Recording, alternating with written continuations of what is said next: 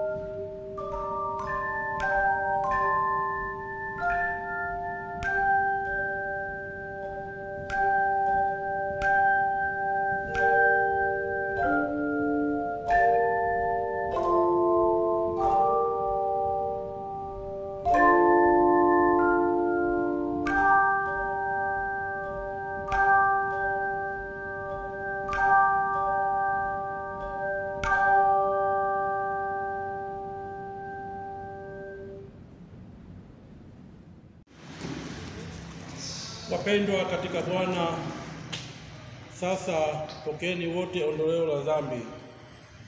Ungamo hili likiwa ni la kweli na mkitaka kwa moyo wote msamaha wa dhambi kwa ajili yake Yesu Kristo, basi kwa nguvu ya neno lake na kwa agizo la Bwana wetu Yesu Kristo, na watangazia ya kuwa Mungu kwa neema yake ametusamehe dhambi zetu zote, kwa jina la Baba na la Mwana na la Roho Mtakatifu. Amen. Amen.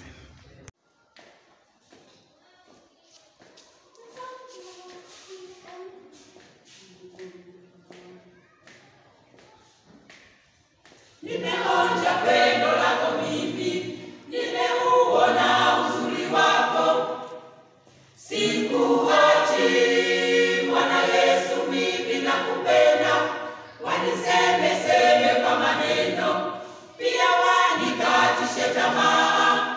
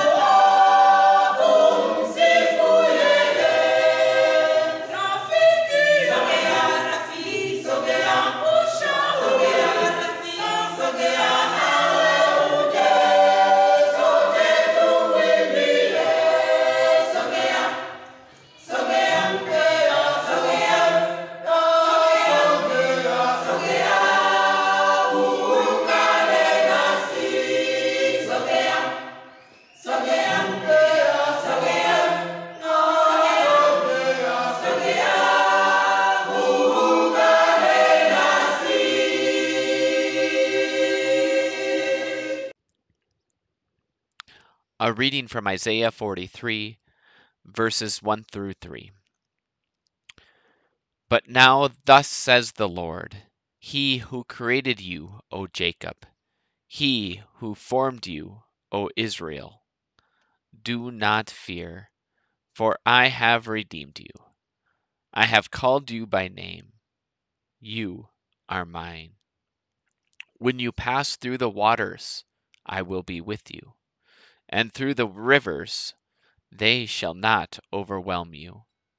When you walk through fire, you shall not be burned, and the flame shall not consume you.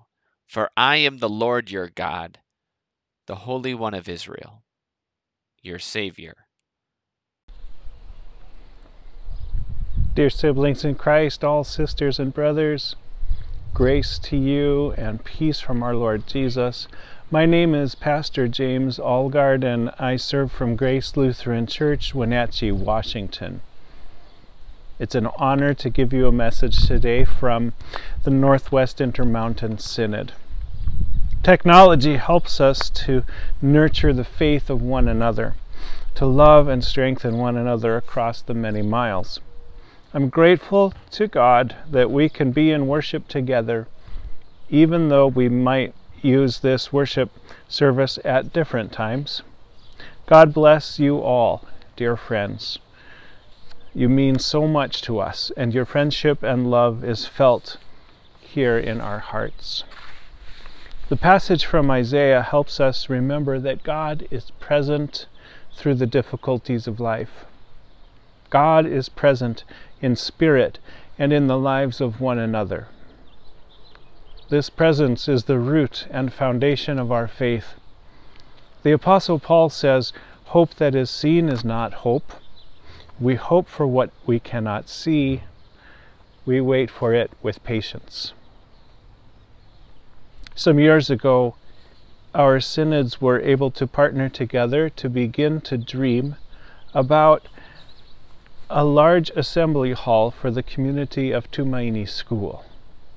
Patience needed to be given to us all in large portions so we could see those dreams come to pass. The God of our ancestors and our grandchildren proved to be faithful to us, whether our prayers were weak or strong, weighed down by doubt, or flying freely with praise. God has been constantly here, reminding us that life is about to flourish in new ways for all of us. Now gatherings are happening there. Electricity is servicing the whole property, and meals are shared out from sheltered from the weather. Praise God for the completion of this massive undertaking in a time when much of the world is crippled under a pandemic. We have felt threatened as our world has walked through fire. Our part of the country here in the Northwest Intermountain Synod is a place where the danger of fire is familiar to us every year. Communities in our synod, many of them small and with few resources, struggle to come back together and recover when fire sweeps through, taking property and sometimes life. There is often a question about what life might look like as people return. We have felt unstable as the global community has passed through waters. In remote parts of Tanzania, you know better than we what it means to pass through too much water. When the bridge has failed, when the road has washed away, when the ferry needs repair, there is sitting, waiting, watching, and listening. Restoration will come in time, but there is some uncertainty. We live by faith together. Kuishi kwa imani. You, dear friends, can teach us the beautiful yet painful practices of sitting, waiting, watching, and listening. We are your students. God is faithful. Kuishi kwa imani. For us in the Northwest Intermountain Synod, a very special word now is this word together. We are humbled and grateful that you call us friends and companions along this way. The end is glory and praise to our beautiful Savior Jesus Christ. God bless us all. God bless you, dear friends, as you continue to walk in faith toward the future that God has for you. Amen. A reading from 2 Corinthians 4:16 through 18. So we do not lose heart, even though our outer nature is wasting away. Our inner nature is being renewed day by day. For this light momentary affliction is preparing us for an eternal weight of glory beyond all measure. Because we do not look at what can be seen, but at what cannot be seen. For what can be seen is temporary, but what cannot be seen is eternal. Bwana Yesu asifiwe. Kwa majina yangu naitwa mchungaji Agata Msomba, mchungaji wa Diocese ya Ulanga-Kilombero, jimbo la Kilombero, sharika wa Kibelege. Kwa pamoja tushirikiane kuimba wimbo wa namba 369. Mungu niumbie imani.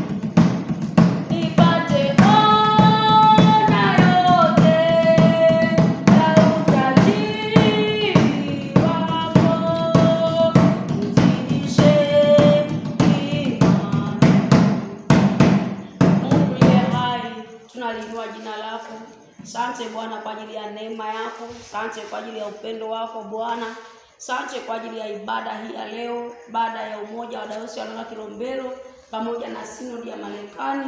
Mungu tunakushukuru. Asante kwa sababu tunaadhimisha ile neno lako la umoja ulotuombea Bwana. Asante Mungu kwa ajili ya sana wakati huu tena tunapoenda kusikiliza ujumbe wa neno lako. Tunakusihi ukae pamoja nasi tukiomba na kushukuru. Amen. Neno la Mungu linapatikana kutoka kitabu cha Wakorinto wa pili sura ile ya 4 mstari wa 16 mpaka ule wa 18. Maneno ya Mungu yanasema: Kwa hiyo hatulegei, bali japokuwa utu wetu wa nje unachakaa, lakini utu wetu wa ndani unafanywa upya siku kwa siku. Maana dhiki yetu nyepesi iliyo ya muda mfupi tu yatuandalia utukufu wa milele usidio kuwa mwingi sana. Tusiviangalie visivyoonekana, bali visivyoonekana. Kwa maana vinavyoonekana ni vya muda tu, bali visivyoonekana ni vya milele. Amen. Kwenye hili somo tunajifunza safari ya maisha ya kiroho ambayo yamebebwa na chombo imani. Mtume Paulo anatukumbusha namna ya maisha ya kiroho alivyo na changamoto mbalimbali. Lakini pamoja na hizo changamoto tusilegee wala kukata tamaa. Hata kama miili yetu inachakaa, lakini Mungu ataufanya utu wetu wa ndani upya imara zaidi. Sisi sote tumekuwa mashahidi wa maisha ya Yesu Kristo, namna walivyompinga hata kufikia hatua ya kumuua, ili tu kupinga ile kweli aliyoileta. lakini ashukuriwe Mungu aliyemfufua na akapaa na utu wake mpya. Ndivyo ilivyo hata kwetu. Tutakutana na mateso mengi. Lengo ni kuzimisha ile kweli ambayo tunaihubiri. Lakini tujipe moyo, Mungu hatatuacha. Kikubwa tumuombe Mungu atuzidishie imani kama neno la Mungu linavyosema katika kitabu cha Ibrania sura ya 10 mstari wa 38, nao nasema, lakini mwenye haki wangu ataishi kwa imani. Naye akisitasita, roho yangu haina furaha naye. Mwandishi huyu pia anatukumbusha kuishi kwa imani. Basi Mungu wa mbinguni aendelee kutupa neema, aendelee kutupa baraka sasa na hata milele. Amen. Tuombe. Tunakushukuru Mungu, asante kwa ajili ya neema yako. Tunakusihi Bwana, endelea kutupa imani kama vile waandishi mbalimbali, lakini pia hata mwimbaji wa huu wimbo wa namba 369 alikuwa ni maombi yake. Asi Mungu, ni maombi yetu kwetu. Tusaidie Mungu kuishi kwa imani. Tunajua hapa duniani tunapita tu. Pana mji udumuo, twautazamia huo mji Bwana. Tusaidie mfalme, tusaidie jemedali, mwamba wa uzima. Tunaombea na wenzetu wa Sinodi ya Marekani. Endelea kuachilia neema juu yao Bwana. Lakini Mungu, kikubwa zaidi, endelea kuachilia umoja na mshikamano kati ya dayosisi ya kwetu na hiyo Sinodi ya Marekani. Situache Mungu, situpungukie. Kusudi la umoja huu Bwana ni kujenga ule mwili wa Kristo. Asante Mungu kwa ajili ya viongozi wetu ya dayosisi ya Ulanga-Kilombero. Asante kwa ajili ya viongozi wetu wa dayosisi ya Sinodi ya Marekani. Mungu, endelea kuwatetea kila changamoto wanazokutana nazo. Yesu, kawe mtetezi kwao. Kawe mtetezi mfalme. Asante Mungu kwa ajili ya haya yote, tukiomba tunakushukuru. Amen.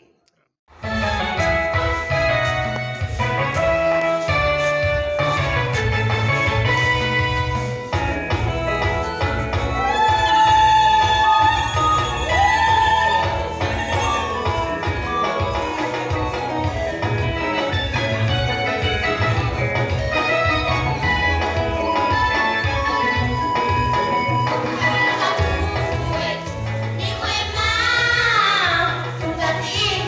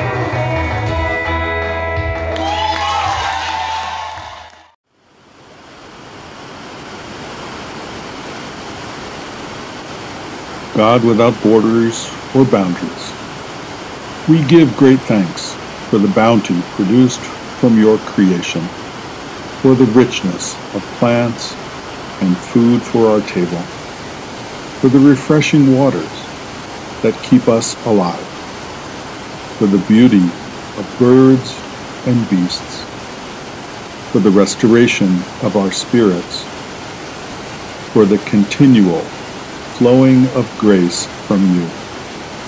May we always remember the gift of your blessing, the blessing of us with your Son, Jesus Christ. O Lord, help us in our prayers. Katika jina la Yesu, asante kwa uweza wako na nguvu zako. Tunakushukuru kwa ajili ya watu wa Marekani ambao wanatutoa kwa ajili yetu Bwana. Kipekee kabisa tunasogea mbele zako tukiwanyanyua, tukiwasogeza mbele ya madhabahu yako Bwana. Asante Mungu maana neema yako inatosha.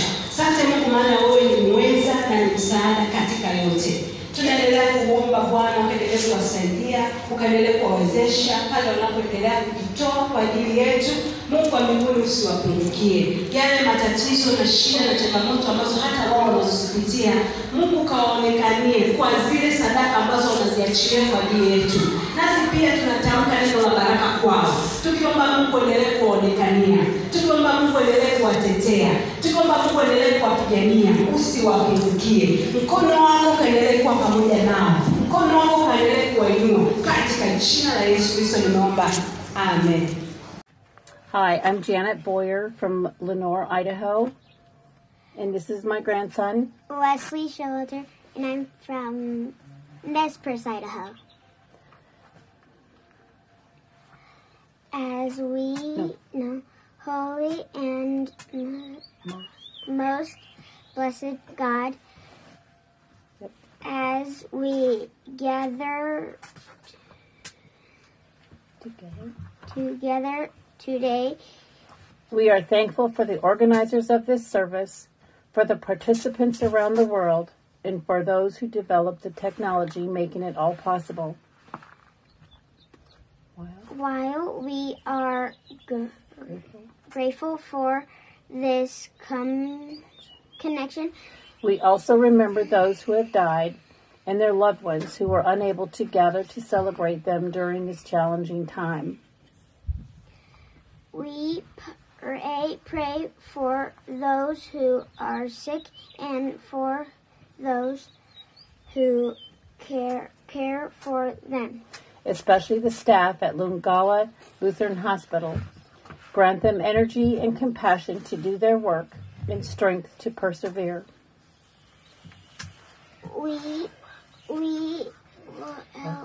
welcome you into our hearts today as you lead us on our way. Guide us with wise counsel, and through the gift of your Holy Spirit, may we rely on each other so that hope may flourish. In your precious name, amen. Jina langu ni Julia Hubbard na niliishi Iringa, Tanzania kwa miaka miwili katika 2015 mpaka 17. Na sasa ninafanya kazi ya Holden Village. Tuombe. Mungu Mwenyezi, tunashukuru kwa mahusiano ya Sinodi Northwest Intermountain na Diocese ya Ulanga-Kilombero. From subalpine valleys to lush jungle mountain valleys, we celebrate the diversity of creation surrounding us. Kama mti unakuwa mrefu na nguvu, wakati kuna maji ya kutosha, we pray for all those in need within our community, that we may give of ourselves to be part of msitu wenye afya, like the kingdom of God, ufalme wa Mungu. Through times of trial, you are with us. Tuko pamoja. And so, may we take usajiri mzuri kuishi kwa imani in this creation with one another. Katika jina la Yesu Kristo na ahadi ya uhusiano. Amen.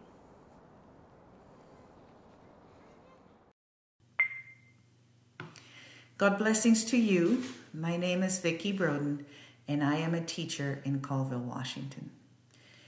My prayer today is for teachers. In this extremely difficult year, we know we do all this through Him who gives us strength. Philippians chapter 4, verse 13. Here's my prayer. Dear Lord, you said when 2 or 3 gather in your name, you will be there with them. Please be with us now in this blessed service. Fill us with your Holy Spirit that we may fulfill our calling as teachers. Give us strength and health to work the long hours. Give us patience to listen to those who hurt. Give us awareness to notice students who struggle. Give us creativity and wisdom to teach, heal, and inspire. Guide us to love others as you have loved us. Give us compassion to love those who hurt others. Mold us to be examples for our students to follow. And keep us humble by reminding us that what we do comes through the gifts that you have given us. We ask you in thy name. Amen. Mungu wetu na Baba yetu wa mbinguni, tunalitukuza jina lako, tunakutukuza wewe uliye mtakatifu kwa ajili ya ndugu zetu watu wa Marekani ambao wanajitoa kwa ajili ya kusaidia shule yetu ya Tumaini. Na Mungu, hakika tunaona wanavyolitimiza lile neno lako ambalo wewe umeagiza kwamba tupendane. Na upendo Baba unatimilika katika kujitoa kama wewe ulivyomtoa mwanao Yesu Kristo ili afe kwa ajili ya dhambi zetu. Ndivyo na hawa ndugu zetu wanavyotimiza kweli yako, wanavyotimiza neno lako. Baba wa mbinguni, tunawainua, tunawaleta mikononi mwako ili zaidi ukaendelee kuwahubiria huo moyo wa upendo ambao ndio utimilifu wa neno lako la upendo. Zaidi ya yote Baba wa mbinguni, tupe na sisi moyo wa unyenyekevu tunapopokea kile ambacho kinatoka kwao, ili zaidi Baba wa mbinguni tukaendelee kutukuza, tukaendelee kuinua wewe, katika jina la Yesu Kristo tunaomba. Amen.